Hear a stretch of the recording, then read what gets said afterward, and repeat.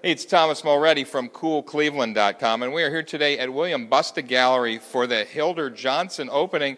Hey guys, thanks so much for being with us. Thanks for coming. Mr. Busta, talk about Hildur Jonsson. You've been the premier gallerist in Cleveland for decades, and you've been following Hildur's work now for many years. I started showing Hildur's work and looking at it when she was in graduate school.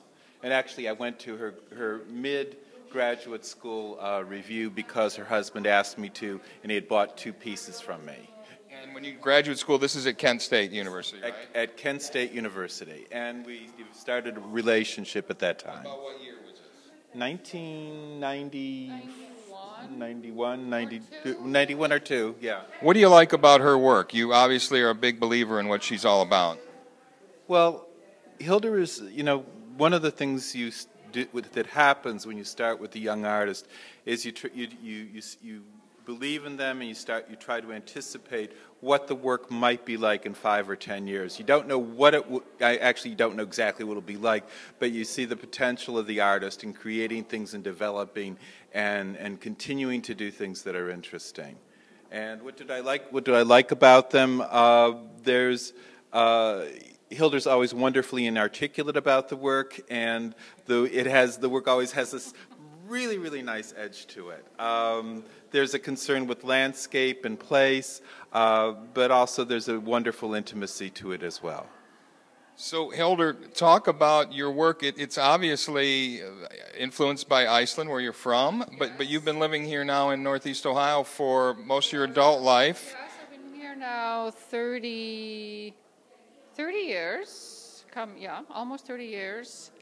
I go back home twice a year, and that's where I get my inspiration.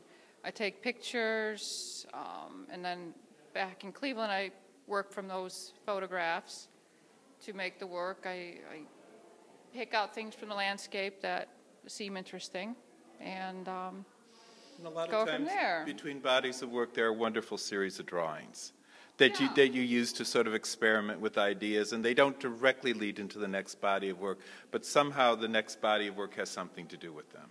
Yeah, I always make drawings alongside, and just to work out ideas of forms, colors, things like that. But you don't show those drawings, really. You're showing just your textile. In this particular show, no. There's no drawings here. I do show my drawings around. We show the drawings between the painting shows. Yeah, we do. Right. Talk about this new series that you have here. It looks like you're into a monumental scale, for one thing.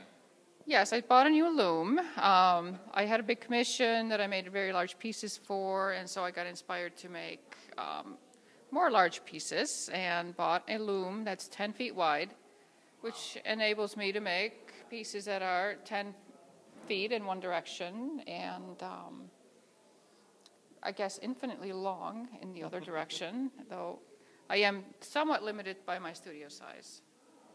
But theoretically, yes, they could be 20, 30, 40 feet long. So these pieces are about 8, 10 feet tall? They're 10 feet by 16, 14, 16. And what has that allowed you to do, having the bigger scale at your disposal, the bigger loom and the bigger size work? I've always wanted to make work that kind of like completely envelops you.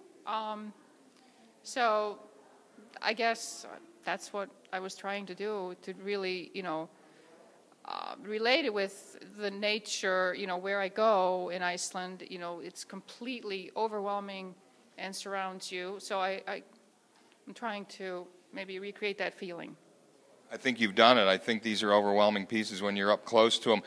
Bill, Hildur's got, you said, like 4 solo shows coming up here soon? Yes, she does, in New York, in Chicago, and in Reykjavik, Iceland.